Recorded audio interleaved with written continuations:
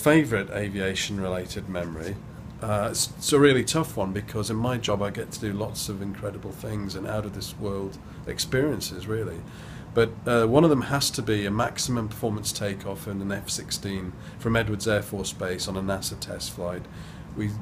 climbed vertically, arched over the top of the airfield, and I had this outstanding view hanging upside down of the whole of the Mojave Desert,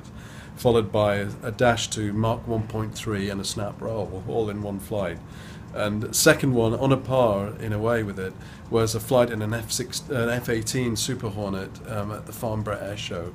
where we were coming in back to the airfield over the Wiltshire countryside, just lancing like an arrow through these cumulus clouds.